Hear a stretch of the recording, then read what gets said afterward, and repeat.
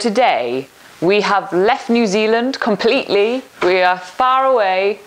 We are now in the Republic of Whangamomona.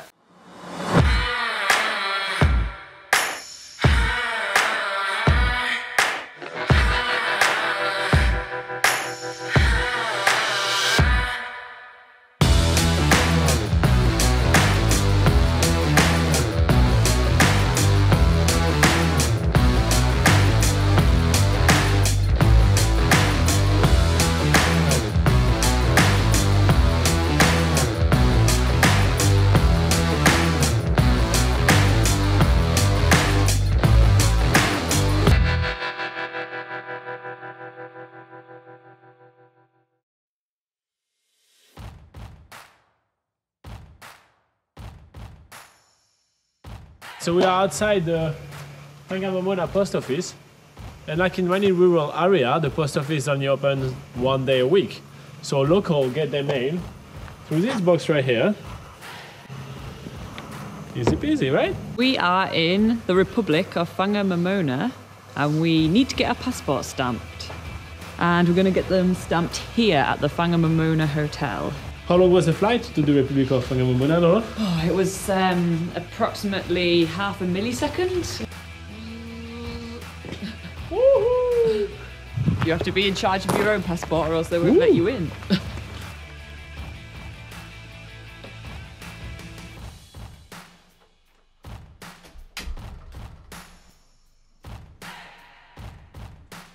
Alright, so we are now in the pub where the whole Republic was formed. Sir, can we please get our passport stamp? You can indeed, $2 each. $2 for Laura? Yeah, and $2 for $2 for you. me. Yeah. And you open it where you would like it, Steve. Lovely, So I'm not custom agent. Perfect. I'm in New Zealand. Yeah. Next to the New Zealand. What have you got? Well, it doesn't worry me. We do close up for I can bring you. it to you. Yeah. Let Richard put them into a row and you can stick them I'm gonna get a brand new page for this one. Look at that. Thank you very much. Beautiful. Perfect ink as well. Look at that. It is gorgeous. there. I am now officially accepted in the Republic of Whangamomona.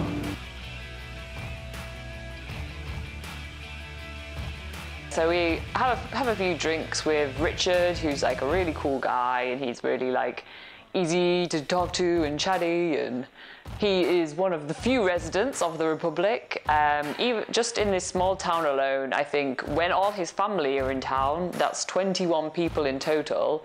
There's like 4 families within the town. Obviously there's more people in the greater area, but yeah, there's not a lot of people here, but that's really cool, and that's the whole essence of the Forgotten World Highway. It's a forgotten world, there's hardly anyone there. If you ever want to escape, go to the Forgotten World. So Whangamomona has a very interesting history of presidents. At one point, the president of Whangamomona was a goat. It was actually called Billy the Goat. He reigned over the Republic with an iron trotters, crushing all his dissidents with a After this tyrant was brought down from power due to early death, because a goat doesn't live that long, the seat was overtaken by Richard's wife, which is now the official president of the Whangamomona Republic. I have heard that she's doing a better job than the goat was doing. All this history is on the whole pub walls. The whole walls are scattered in photos from yesteryear and yonder year and before Christ. There's not a single part of the wall which is clear. There's just photos, there's trophies from sheep shearing contests, there's sporting trophies for pool games in the bar, there's community notice boards. For instance, they have like a wild food cook-off in the pub, so you can tell that even like back in the day it was a big like community vibe, and the fact that they became a republic itself shows like it's all about the community. And now, even today, they are still having their like events and things throughout the town, and it brings the people who are living all along the Forgotten World Highway all together. And for instance, Richard knows the family we stayed with the night before, Simon and Sarah. He knows them very well. People come far and wide, and this is their local pub, even if it is a few hundred kilometers down the road. It's incredible how one single man has gathered almost an entire museum down there. So it's really, really, really awesome. Republic of Whangamomona, Laura speaking. We have lunch with Richard and one of his staff working there, like one of the pub managers. We have some toasties and fresh fruit and cheese, and it's all very nice. And we're finding it a bit hard to pull ourselves away from like this remote area, because we know we're heading into civilization soon when we finish the Forgotten World Highway, so we're sitting there and we can't pull ourselves away. But eventually, you know, we have to go. That's the essence of traveling. It's like you have to leave and you don't really want to, but you know there's stuff ahead you gotta go and see. So we also get ourselves some little long-sleeved tees of the Whangamomona Republic Hotel. Just time to say goodbye to Richard and his wife. Give them a big hug. Thanks them for the lunch. Thank them for the night. It was a blast.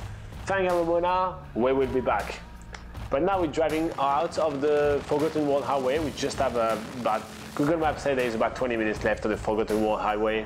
I don't think that's true. I think it's about an hour and a half, and I think I'm right. We're driving toward New Plymouth, which is on the west coast of New Zealand. It's another great surf spot, and it's hiding behind Mount Taranaki, which is stunning and beautiful and mind-blowing and all the adjectives you can think of. We thought like going through the gorge, through Tangarakau and stuff was amazing, but the rest of the Forgotten World Highway is also like every 10 seconds there's something to look at.